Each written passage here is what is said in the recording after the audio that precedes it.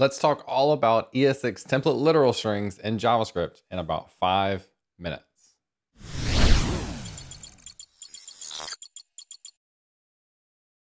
What's up, everyone? If you're new to the channel, my name is James Q Quick, and I do weekly videos on web development topics, and I spend a lot of time talking about JavaScript fundamentals. And in this video, we're going to talk about a feature from ES6 JavaScript, which is template literal strings, which makes it a lot easier to do things like string concatenation, variable interpolation in your strings, and honestly just makes working with strings that much easier. So let's dive into VS Code and take a look.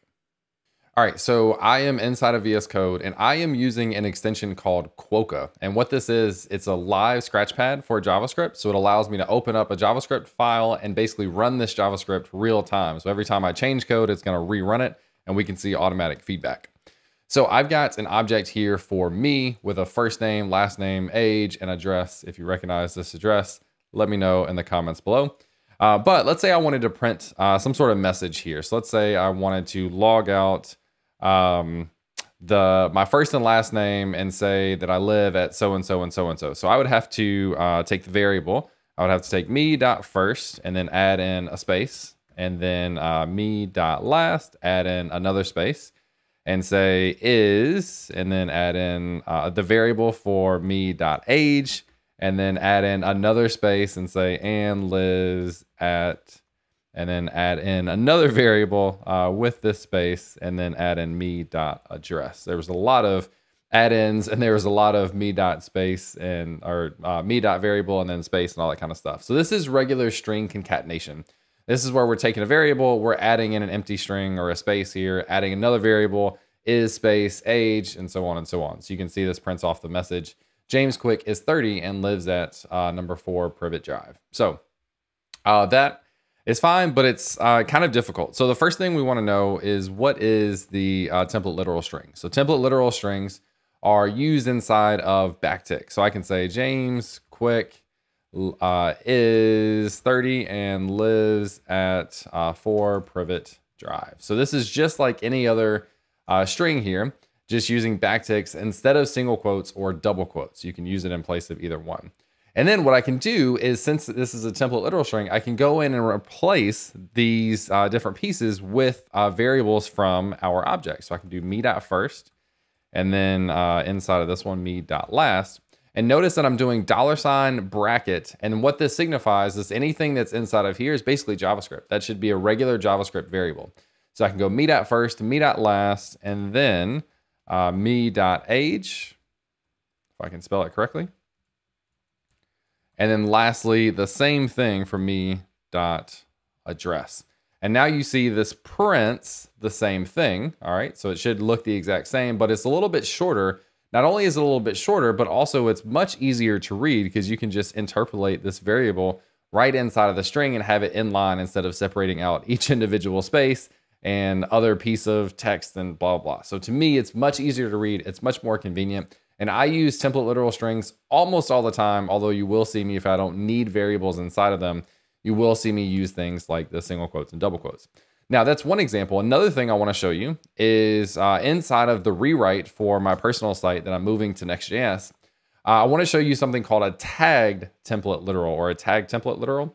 And this is, if you look inside of here, what I'm doing is using GraphQL to make a query to query all the posts from my Sanity backend. If this is new for you, that's okay. Just know that there are tagged template literals where you have basically like a function that you can call, and then you can pass it a query, in this case with GraphQL, inside of these backticks with this like formatted string that then basically gets passed into this as a function. So it's almost as if you're calling this GQL function. Actually, that's literally what you're doing. And you're passing it a string, but you get to do it in this formatted way because of the way tag template literals work.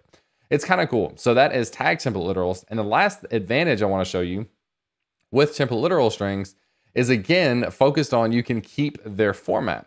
So in this case, what I'm doing is I am calling the JavaScript, or excuse me, calling the Pokemon API in JavaScript, getting that, and then creating a template string for HTML. So this HTML string. So I iterate through each Pokemon, and then I generate an LI, which has a class of card with all of the information inside of it.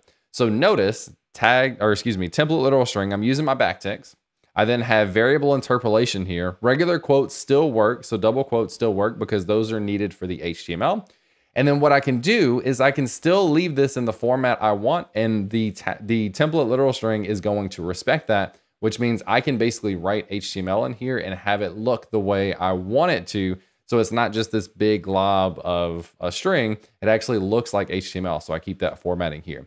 So I've used that in that case for like generating HTML. This is kind of like almost building your own React. If you have like a render function and you have a, you pass in the necessary variables and then you interpolate them inside of here to say where those variables should go. It's almost like JSX with React.